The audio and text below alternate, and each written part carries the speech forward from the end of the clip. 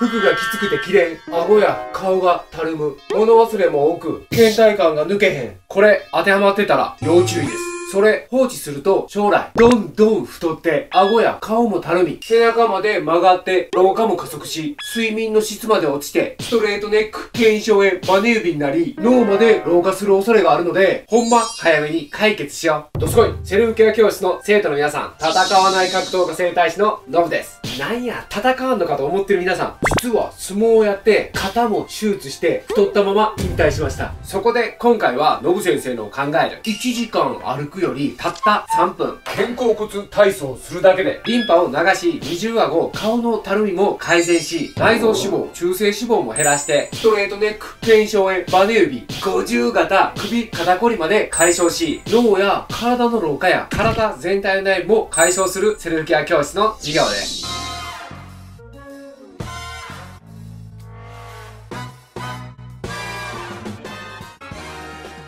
みんな、もしかして大きな間違いを犯してるかもしれません。もしかして、たるんでいるところや、凝っていたり、痛いとこをぐりぐり揉んだり、ガッバッて1時間歩いたり、いきなりジム行ったりしてない？これ、ほんま飽きません。マジで必要な筋肉を狙えてないです。実は、1時間歩いたり、痛いところや凝ってるとこを揉んだり、伸ばすだけでは、体や関節を整え、各部を引き締める必要な筋肉は狙えていません。なぜかというと、体にはなかなか単独で狙えないズボラでサボる筋肉があって、通称ズボラ筋と呼んでるんやけど、そのズボラ筋は専門的な方法でないとマジで狙えないからです。なんで、そのズボラ筋が隠れた原因で、そこを狙うのが一番の近道です。そこで今回の専門的に狙うズボラ筋は6つ。でも、この肩甲骨体操のエクササイズは3分で誰でも簡単にできるから安心してください。そのズボラ筋1つ目。肩甲骨から肋骨の広範囲につながり支える前鋸筋。ズボラ筋2つ目。肩甲骨から肩の前につながり支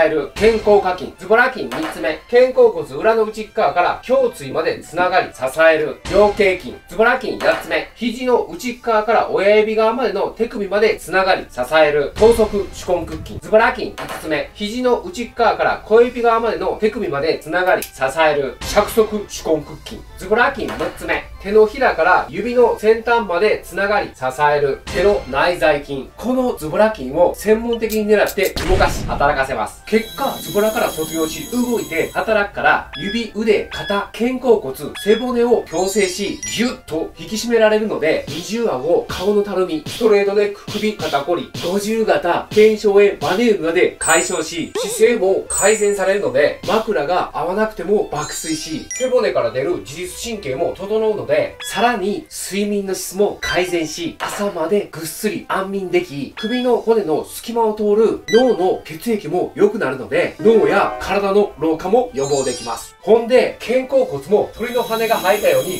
動くので、その周りにあるミトコンドリアを多く含む褐色脂肪細胞も活性化し、脂肪をエネルギーとして燃焼します。結果、勝手に代謝も上がり、内臓脂肪、中性脂肪が減り、痩せれて、肩甲骨や背骨の動きも正常化するので、近くを通るリンパや血液の流れもさらに良くなり、老廃物も流れるので、どんどん若返り、顔や体のむくみも取れるので、もっと若々しい体も手に入ります。ほんま、ズボラ筋ほっといたら、えらいこっちゃっしょ。それでは、脳が今日はここら辺で、早速実践していきましょう。めちゃめちゃ簡単です。まず、最初にチェックします。最初に手首がどこまで行くのかも確認します。これほとんど曲がらなかったら、腕から肘、肩ぐらいまで結構歪んでる。次に、肩の動きをこのようにチェックする。なんなら、万歳してみて。この時に、両手が耳とまっすぐぐらい手が上がってきたら、まだ大丈夫。これがちょっとでもこうなってたら、かなり悪い。それか、左右こうやってずれてても、結構肩甲骨とか背骨歪んでる。次、首の動き見てね。下向いたり、上向いたり。次、横にこうやって振り向いたり、横に倒したりしてみて。この時に左右差とか、行きにくい、詰まるとか、痛みがあったら、これもう結構背骨のカーブ悪くなって、もうこんな感じになってる。あと、呼吸もチェックするね。息、はー。と吐いたり、スワーっと吸ったりしてみて。ほんで、これが変わってたら、ちゃんとセルフケアもできてるから安心してな。では、ズボラ筋1つ目。まず最初に手のひらをこのように真ん中で合わします。次に手の指を自分の方向にこのように向けます。そして肩が浮いてたら下げます。そのままこのように手をぐーっと押し合いっこします。そして押し合いっこしたまま、斜め下の方にこのようにまず手をじわーっと出します。そして終わったら、今度肘を上げて、また前の方に肘を出します。そうすると、脇の上から下の部分に力が入りますので、このようにこれを30秒間繰り返していきます。これならみんないけるかな。じゃあ行こっか。行くよ。軽くこのようにね、押し合いっこします。そのまま、まず斜め下の方にじわーっと出します。そして、肘上げて、じわーっと前に出します。で、また一緒ね。斜め下。そう。で、前。はい。斜め下にじわーっとね。で、次、前にじわーっと。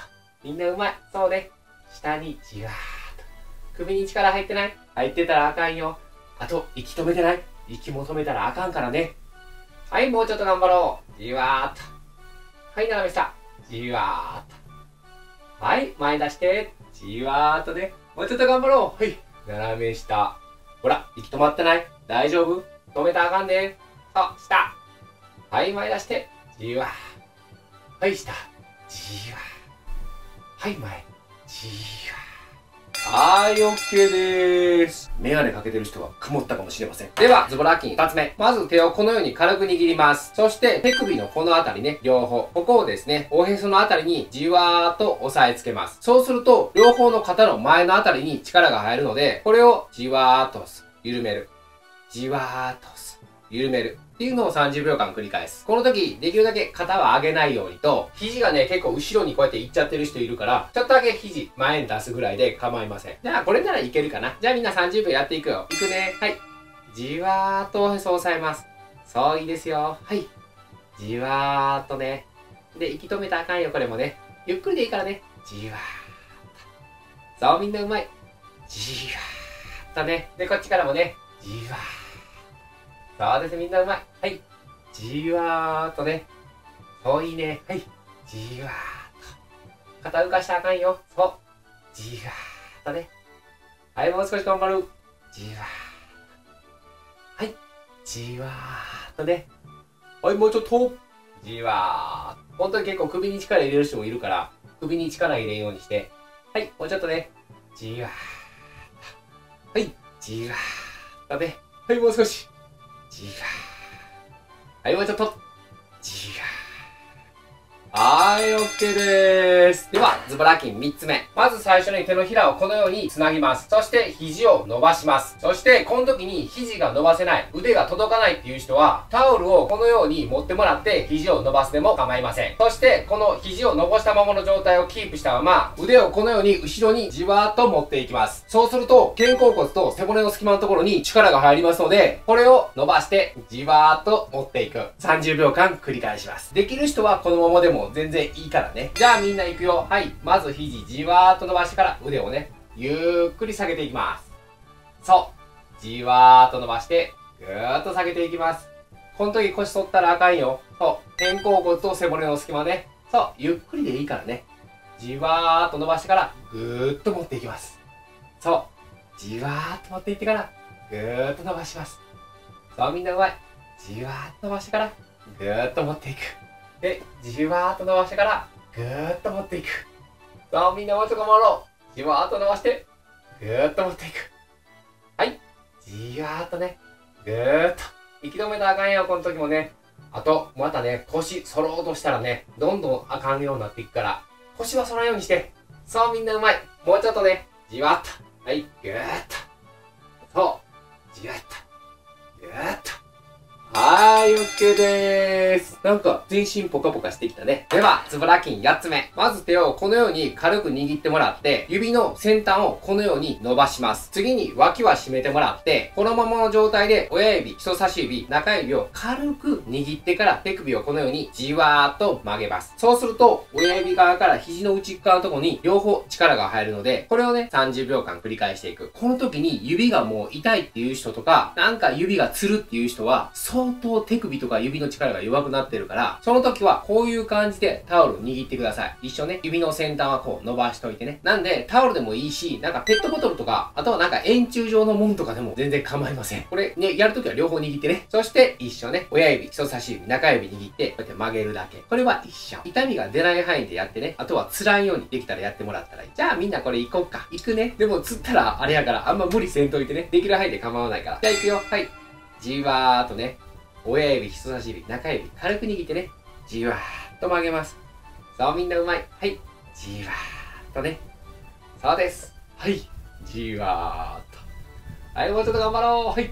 じわーっと。はい、息止めないでね。そう。じわーっと。釣ってね。無理したらあかんよ。そう、もうちょっとね。じわーっと。はい。じわーっとね。そう。じわーっとやるのがコツね。グッてやったらあかん。そう。じわーっと。いいね。はい。じわーっと。早くしてもなんもええことあらへん。そう。じわーっと。もうちょっとね。画面越しでもみんなムンムン言いながらやってるから。一人じゃない。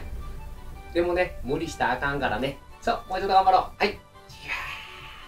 はい、OK でーす。では、ズボラ筋5つ目。これね、もうさっきの握り方一緒。ほんで、今度は小指と薬指ね。この2本を軽く握ります。そして握ったまままた一緒。手のひらの方向にこのようにじわーっと曲げていきます。そうすると今度は小指側から肘の内側のところに力が入ってくるので、これをね、じわー。はい。じわー。と繰り返していきます。だから指つる人は、さっき言ったようにタオルとかなんかペットボトルとか円柱状のもん、なんでもいいからね。それ握ってもらったらいい。できる人はもうこれでもいいけど。じゃあみんな行こうか。行くよ。はい。小指、薬指、軽く握ってね。はい。じわーっと曲げます。みんなつってね。無理したらあかんからね。さあみんなうまい。ちょっと。はい。じわーっと。そうです。はい。じわーっと。さあみんなうまい。もうちょっと。じわーっとね。そう。痛かったらほんまになんかタオルとか厚みのあるもん軽く握ってね。うん。痛みが出ながらやるってやっぱ結構苦痛やから、出ない範囲でこうタオルとかペットボトルとかで厚みのあるもん握ると痛みほんま出んようになるから。うん。ほんで、だんだん痛みが出んようになってから、ちょっとね、ペットボトルとかタオルとか外すとか、そういうのを考えてやってもらったらいいかな。そう。無理して何もええことないから。そう、もうちょっとね。はい。じわー。はい。じわー。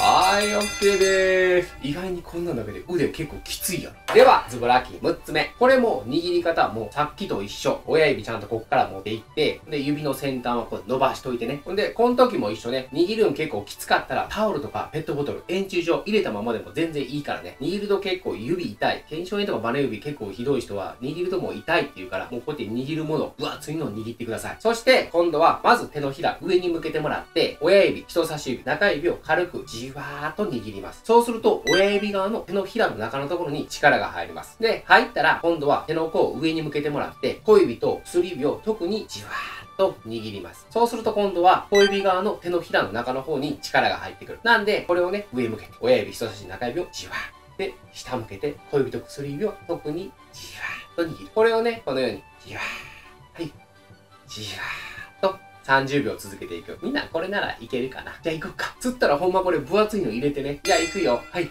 まずね、親指、人差し指、中指ね。はい。じわーっと握ります。で、下向けて、小指、薬指を特に、じわーっと握ります。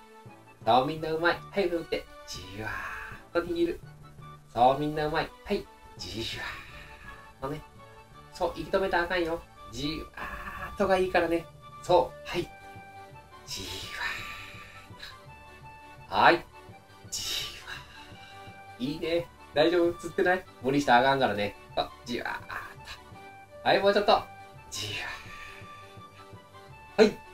じわー。いいね。はい。じわー。もうちょっと頑張ろう。じわー。はい、もうちょっと。じわー。いいね。はい。じわーっとね。はい、息止めたらあかんよ。じわー。はい。じゃあ。はい、OK でーす。やってる時に痛みとか出るんやったら、もっと短い時間でも構わへんから、ほんま無理だけはせんといて。ほんで終わったからもう一回チェックしよっか。最初にこのようにどこぐらい伸びるのか。じゃあさっきよりか、両方めっちゃ伸びるようになってない？次に肩の動きね、さっきより回して、めっちゃ回しやすいやろ。で、万歳したらめっちゃ綺麗に上がらへん。次、首の動きチェックするね。下向いたり。で、上向いたりしてみて。で、横も振り向いてみて。でね、横も倒そうか。じゃあさっきよりか、めっちゃ動かしやすくなってない？あと、呼吸もチェックするね。息、はー。と吐いたり、スワーっと吸ったりしてみて。ほんで、これが変わってたら、ちゃんとセルフケアもできてるから安心してな。そして、このエクササイズ後に合わせておすすめな、さらに若返る方法もご紹介しますので、最後まで注目してみてちょうだい。これ、座ったままできるし、正確にはたったこれだけ。めちゃめちゃ簡単でしょ。この毎日たった3分の行動力。これがセルフ健康貯金への秘訣ですからね。どんどんセルフ健康貯金してな。みんな、ここまで注目してみてくれてありがとう。その生徒みんなの高評価、チャンネル登録、そしてコメントが私の最大の励みになりますので、応援よろしくお願いいたします。ここでお話ししていた今回のエクササイズ後におすすめな、さらに若返るセルフケアを一緒にやってもっと健康貯金を貯めましょう。あと、概要欄に友達限定であなた専用のズボラ筋セルフケアは何かを簡単に診断できる方法を無料でプレゼントしてるから、これもチェックしてみてちょうだい。まず最初に手の甲を自分の方に向けてもらって、腕をこのように掴んどきます。でね、ちょっとだけこう下に引っ張っとこうかな。で、そのまま反対の方向に首を倒してもらって、天井の方を軽く向きます。そうすると、首のところや肩の前かな。そこら辺が伸びてくるので、このままの状態で30秒で。これをすると、さらに首、肋骨、鎖骨の矯正になって、血液やリンパの循環もさらに良くなるので、合わせてやってみてちょうだい。それでは概要欄のプレゼント特典もチェックして、また次回お会いしましょう。これ、反対側もやってねー。